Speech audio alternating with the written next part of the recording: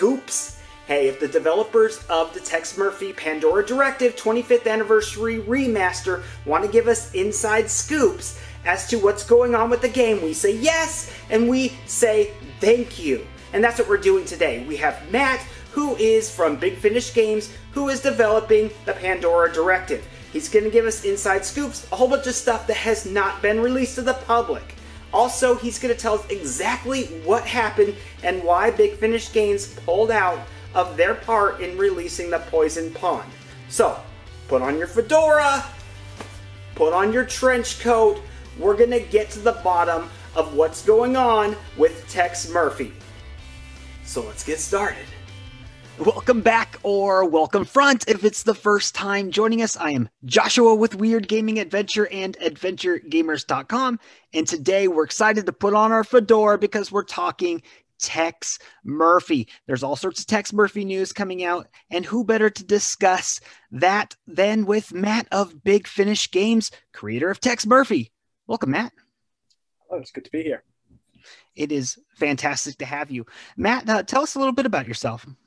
So I actually started out as a fan of the Tex Murphy series. I played under a Killing Moon when I was 9 years old. Tex Murphy was the entire reason I got into this industry in the first place, both visual effects and game dev. So when they put together the Kickstarter campaign, I basically contacted them via the Tex Murphy forums, unofficial texmurphy.com. Big shout out to James Lamozzi for managing that community for so long.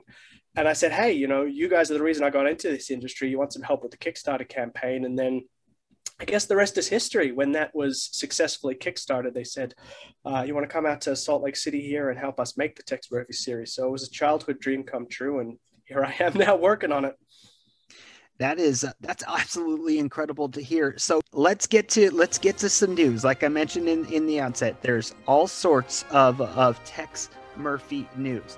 Some not so great news as of now, and then some wonderful news. Let's tackle the awesome news. 25th anniversary of Pandora Directive. We are so excited. You folks told us we're gonna get a remastered game. It's your anniversary, but you're giving us gifts. What can we expect with the remaster? Well, first of all, sort of let me go back to when this kind of the genesis of this idea is, because about almost a year ago now, Chris Jones comes into our office and he says, I feel like playing some Tex Murphy games. And I'm just like, okay. And of course, I'm never going to say no to the opportunity to play Tex Murphy with Tex Murphy. So Aaron Connors, Doug Vandergrift, Chris Jones, and myself went down to the conference room here at work. And over the course of a few weeks, we spent our lunch times, we got some takeout, sat down, and I was at the helm and we played through the old Tex Murphy games. And when the credits rolled at the end of Pandora Directive, Chris Jones turns to me and is like, man, wouldn't it be great if we could make that game today? And I was just like, yeah, huh. So it was like this, interesting. So, yeah, that's how the whole idea came about. And then we realized that it's been 25 years since the original release. We thought, hey, let's do it. That is so good to hear.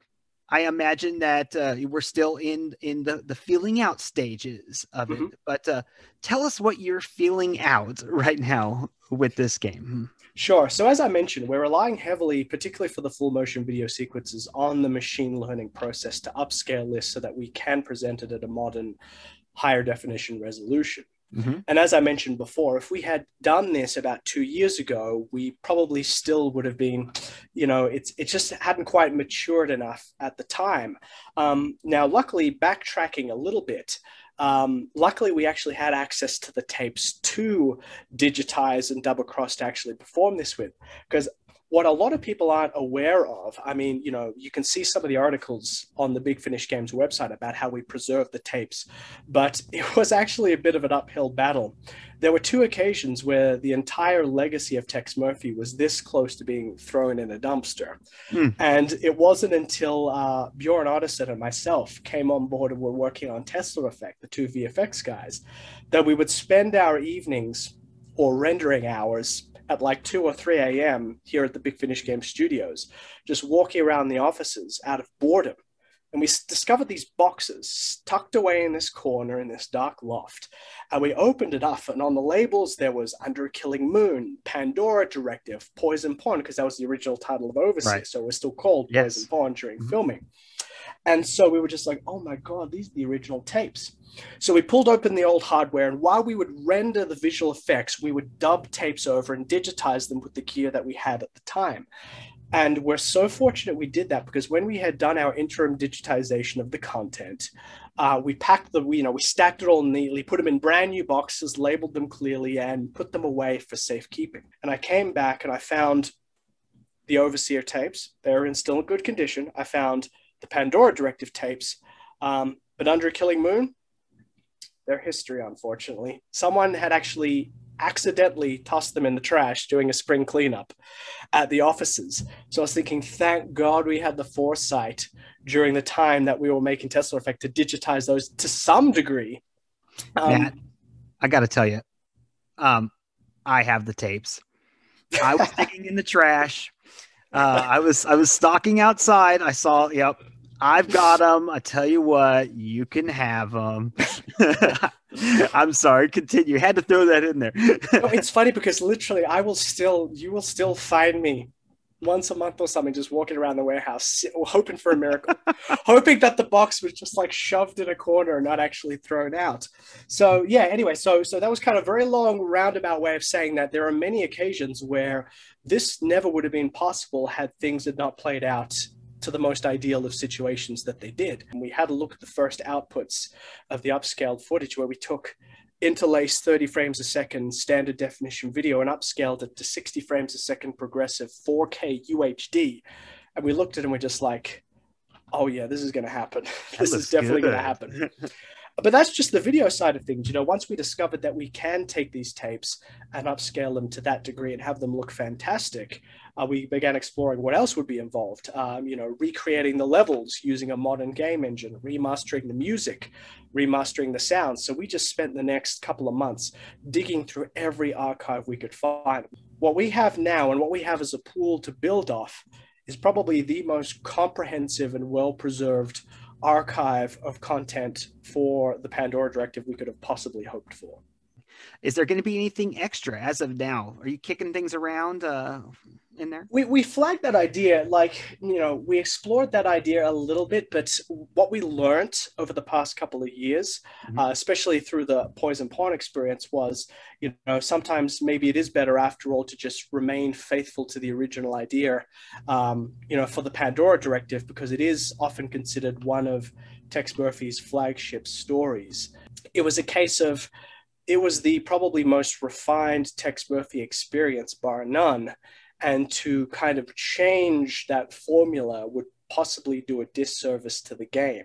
That said, we are going to make some adjustments, and that is kind of cut back on some things that were frustrations based on feedback. And we're fortunate. We've had 25 years worth of feedback to study and review. So there are a few things that we will cut back on and make a little bit more user-friendly and simple.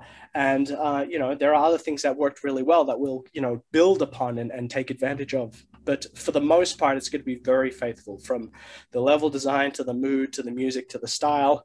We're going to keep it fairly faithful. I don't know if you want to mention this or not, but you mentioned there's things that you're going to build upon. Can you give us an example? Yeah. So there are some locations that were designed a certain way to adhere to the limitations at the time. For example, I'll provide two examples. One of them is like the Roswell complex, an underground complex that, for the most part was really beautifully designed at the time, but geometrically simple. You have hallways, you have like pillars. And one of my favorite features of Roswell are those light pillars every few meters and everything. A very nice and quintessential design, but, overall the details were adhering to the limitations at the time.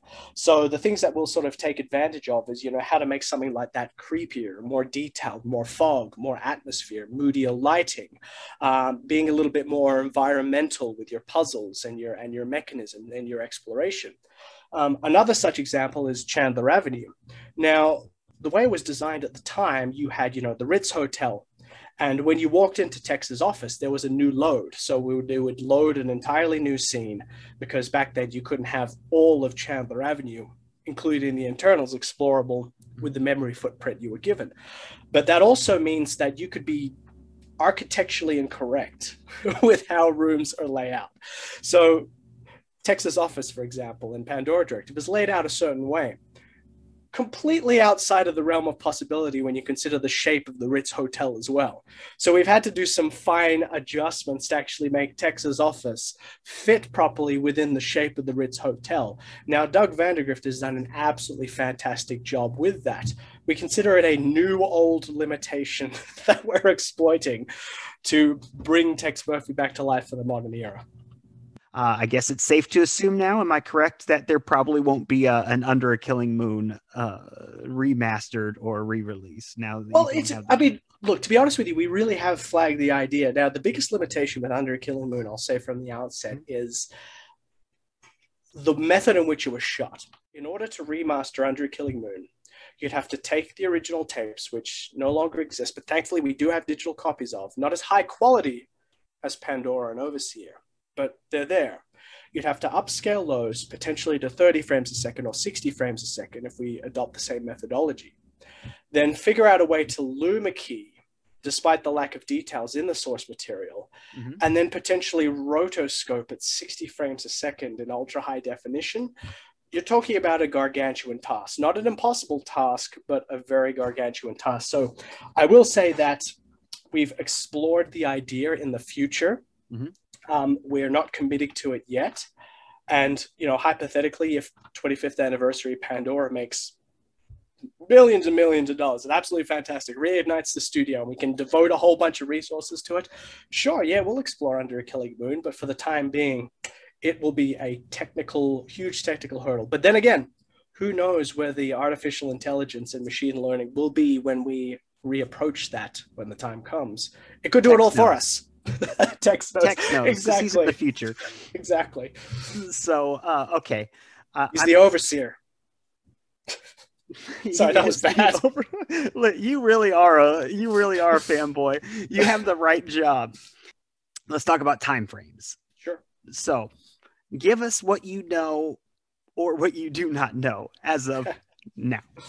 It'll probably be a little bit more of the latter than the former, but to be honest with you, for full disclosure, to describe where the project is at, it's probably the film equivalent of being in pre-production. We're dedicating a lot of time and energy to getting all our ducks in a row, while at the same time kind of getting the computers and the PCs and some of the developers to work, already laying the groundwork for the 25th anniversary. And once we understand exactly what's involved in putting this all together, once all the resources have been pooled, we'll be able to commit to a more precise timeline and exactly how much it's going to cost, first and foremost. We don't want to come out and say, you know, these are the hard deadlines, these are the costs, because we really don't know that yet. I like to think of it as the 25th anniversary was the time we decided to conceptualize the idea. The announcement, exactly. We're going to try and get as close as we can, of course, but it all depends on what we can extrapolate from the information and content we have. Okay. Again, we're in the feeling out stage. Platforms? Yes, no? I believe that adventure games, especially interactive movies and full motion video adventure games, always belonged in the living room. And, you know, it's a shame we haven't been able to bring Tex Murphy to consoles up until this point. And valiant efforts have been made. I mean, we actually conceptualized and commenced attempting to build a version of Tesla Effect that would work on consoles. Really? But unfortunately, the funding meant that we could really only focus on the multi-platforms we originally presented in the Kickstarter. But I will say that when we get to the point when we are programming the game, and that'll be my responsibility alongside a handful of other folks at Big Finish Games, that we plan to program it to be as platform ambiguous as we could possibly imagine, so that the idea of potentially bringing it to consoles is not going to require an extensive rewrite or new approach. So the goal is to prepare it for a potential multi-platform release. But once again, I can only provide a non-committal response to that, but I will say that as a dev, I certainly want to make it as platform ambiguous as possible in the development stage to open the doors. So as of now, it's likely that it's going to be coming out on PC at first, and then depending on success and what, then you can allocate some funds to pushing it towards platforms. Yes, precisely. And there are a lot of options to do that as well. But once again, we'll cross that bridge when we get there. But it is certainly a desire of mine as a player first and foremost, and then developer next. I certainly would love nothing more than to sit and play Tex Murphy with a game controller in my hand on a big screen TV. Now, let's talk about some not so good news. Let's actually talk a little bit about Poison Pawn. Sure. All right. By the way, if you guys like the book, go buy the book. Let me ask you before we get is the studio associated with the book? While they sit, separately from the studio per se, they're all part of the Tex Murphy universe as a whole because of Aaron Connors. Okay. So it's part of the Tex Murphy universe. However, that story we have found out is no longer going to be pushed by you folks. Is that correct? Well, sort of going back, the Poison Pawn, for full disclosure, everyone at Big Finish Games, myself included, the developers who worked on the game, are very disappointed that the game could not reach fruition within the schedule that we had originally hoped. But just a little bit of context about the project. It always began as a fan-made game.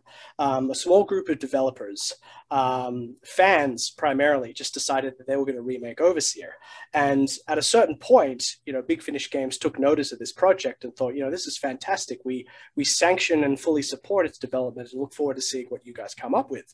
And then over the years, as the game kind of developed, was getting better and better. And of course, the Poison Pawn was always going to be a remake of a remake, because, Overseer was a remake of Mean Streets and Poison Pawn was going to be a remake of Overseer. So a lot of people were asking the questions. It's just like, why Overseer? And the first response is, well, it's the most difficult to get run on modern computers. But then as the game progressed, the idea was presented and an opportunity was presented that we could possibly add more to the Poison Pawn story to make it a little bit more than just an Overseer remake. So the idea was flagged with the team, the fan-made team that was making the project. We can actually, Big Finish Games can provide additional resources. We'll volunteer some time and actually officially support this project by giving you resources to make it something more. And all the developers agreed and thought that was a good idea at the time. And then eventually, as more and more began being added to the game, the idea of perhaps even evolving it even further, making it kind of like a canon continuation of the Tex Murphy series, was approached. And so the developers were like, well, yeah, that seems like a pretty good idea. We can do that. And so Big Finish Games started dedicating more resources to the project, filming some new full motion video sequences, Aaron providing additional story elements. However, as the game kind of evolved from a project that was just a fan-based remake of Overseer on its own to an all-new project, as you're aware, to go from that to something that has all new story, all new game design, a completely new approach, it's very different, significantly more difficult. A lot more things can go wrong, because when it was just an Overseer remake, it's very easy to follow a guide. Overseer is your game design document. Just replicate that exactly and you're good to go. But with a new game, it's a little bit more difficult. So what happened was, as more of the game started evolving into a new Tex Murphy game and more chefs ended up coming into the kitchen, there was a bit of discomfort among the developers about the direction the game was taking, which ultimately led to some miscommunications, some concerns about the direction of the game, some disagreements, which eventually resulted in just a slowing of momentum and motivation for the game, which was unfortunate because, the development team had done such a wonderful job producing the game up until this point. And it was just sad that there were just some discomfort and disagreements among all team members of the direction of the game. And eventually it just reached a point where the motivation and the steam had slowed so much that it just became apparent to Chris Jones, Aaron Connors, and the rest of Big Finish Games that perhaps it's better if we handed the reins back to the original development team to do with the project how they see fit, which is why when we made that announcement that, we're no longer going to be donating any more resources into what we believe was going to be a new directive for the game and a canon continuation. And we're happy to hand it back to the fan developers who had the original vision for the project. And as such, we absolutely wish them the best of luck with however they want to take the project. And while we will no longer continue donating resources to the project, we still sanction it and support it, and will give it the thumbs up and help in any way possible to help promote the game with whatever form they decide to continue it with. Very good. So you no longer support with your time and resources, but however, you still sanction the game. Yes. Just to clarify, so all of the resources, the writing and the video that you've put out thus far, you are, however, just saying it's yours. And if they could do with it.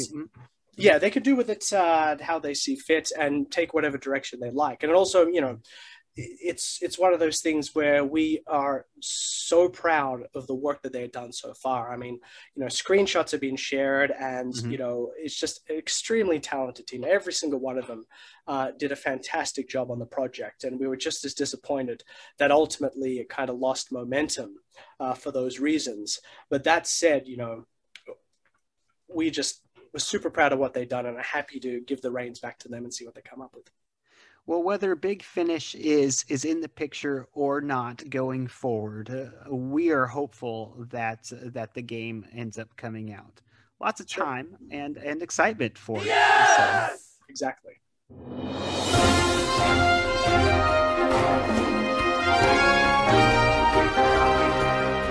All right, so just a couple of things I can scoop adventure gamers on with regards to the 25th anniversary. Now, going back to the original announcement of the project, one of the things we're also doing is coming good on some of the outstanding incentives for Kickstarter from the Tesla Effect campaign. So at the moment, Aaron Connors and Chris Jones are recording the 6 new episodes of the Radio Theater, which act as a really good bridge story to some of the Tex Murphy universe. So they actually sound really, really good, and those will be ready soon-ish. Another one that we're actually exploring is this guy here. So one of the incentives we promised at the time at the Tesla Effect campaign, I'm trying to hold this so it doesn't get too shiny, it's super glossy, was an Ultimate Detective big box set. However, at the time when we did the Kickstarter campaign, getting these printed was prohibitively expensive. It's almost as if the industry stopped making these at some point for that very reason. And that always kind of didn't really sit well with us. We knew people were kind of wanting a big box. And so we actually found someone that has a relatively reasonable price. And we've been playing with the idea of actually printing this. So this is our concept print for the Ultimate Detective box set here. And it's actually a proper big box. They're the exact same dimensions as the other game. So our hope is to be able to, have enough of these made to deliver them to the backers that were entitled to this particular incentive. We haven't fully committed to getting them all printed yet. We're still playing with the idea of doing this in a cost-effective manner, because it is still very expensive to do it. And it was either a case of print these all out or not release the game. Yeah. So we chose to release the game, of course. But I just wanted to show guys that, the wheels are in motion for this particular thing. And our goal is to, deliver these to people and perhaps make them available further down the line for anyone else as well, much further down the line, to get those who are entitled to this the time to enjoy it first and foremost.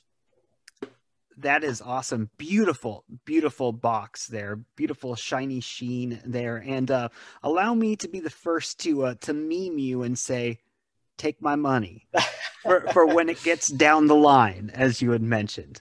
Super excited. And in terms of a scoop with regards to the Pandora Directive 25th anniversary, but I will say that based on some of our early composite tests, one of the things that Adrian Carr is absolutely the most excited about is the fact that, and this is related to the music too, we're going to re-edit and recut the 25th anniversary of the Pandora Directive to be as cinematically close to the original as possible. But where Adrian Carr is most excited is having the resolution and the latitude to punch in and frame shots and correct perspectives and things like that. Maybe even use alternative takes that were presented a little bit better or with a little bit more emotion. So that's one of the big surprises that we hope to provide people with, what we would consider a definitive or director's cut version of the Pandora Directive full motion video. And related to the music, we're going back to the original sessions, not only for the walk around MIDI music and getting those resampled with, much more convincing instrumentation, but for every piece of music that featured as part of the Pandora Directive soundtrack, there were actually various versions made, because when the soundtrack needed to be prepared for the full motion video in the game, it had to adhere to a very heavily stifled and reduced dynamic range and stereo image. So a lot of considerations needed to be made for it to fit on the medium. However, the studio sessions are just beautiful. They're wide, they're dynamic, etc. So we're not just going into the original music and just, turning up the volume and widening the stereo image. We're actually going to the original stems and heightening the instrumentation and increasing its dynamic range to actually make it sound fantastic. So from those two fronts, we want to let people know that we're extremely excited, and we will be showing you guys, and we're happy to help adventure gamers be the first to see this content, some of the actual composite tests and music compositions from the upcoming game. Hopefully to get the hype train going so we can finally figure out exactly the direction this game could take. All right. Tex Murphy, is there a chance that we get another chapter in the future? I mean, we know Chris and Aaron are they're still putting some stuff. They're still together. Everything's going well. Tell us about Tex in the future.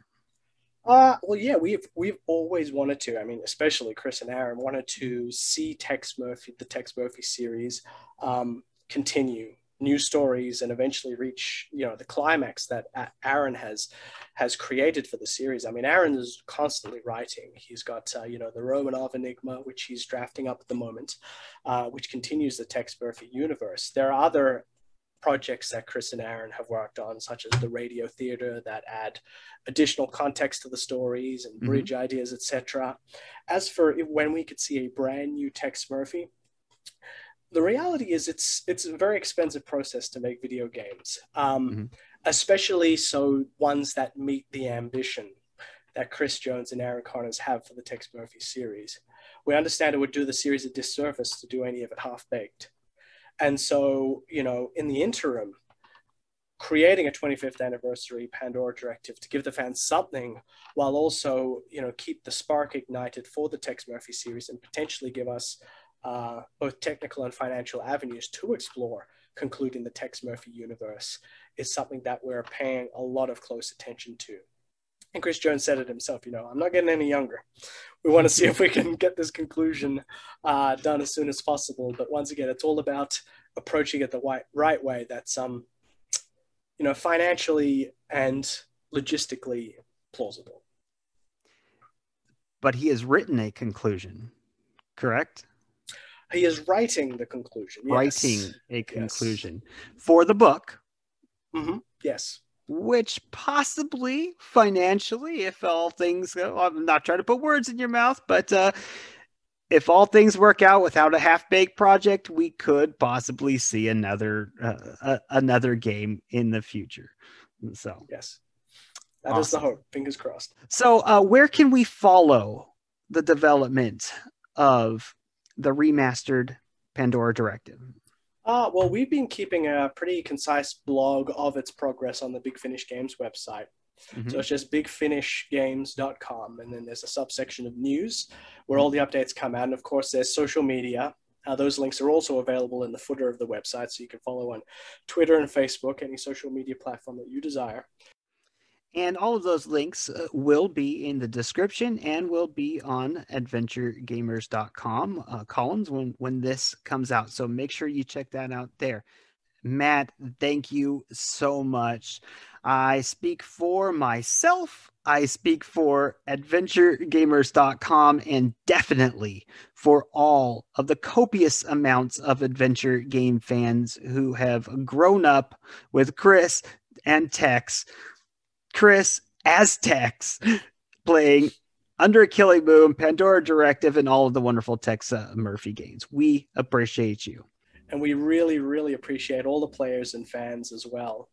For Matt, for Adventure Gamers, we will see you in the next video.